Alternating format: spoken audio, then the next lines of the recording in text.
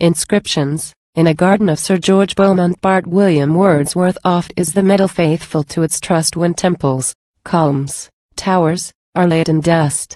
And 'tis a common ordinance of fate that things obscure and small outlive the great. Hence, when yon mansion and the flowery trim of this fair garden, and its alleys dim, and all its stately trees, are passed away, this little niche, unconscious of decay, perchance may still survive. And be it known that it was scooped within the living stone, not by the sluggish and ungrateful pains of laborer plodding for his daily gains, but by an industry that wrought in love, with help from female hands, that proudly strove to aid the work. What time these walks and bowers were shaped to cheer dark winter's lonely hours.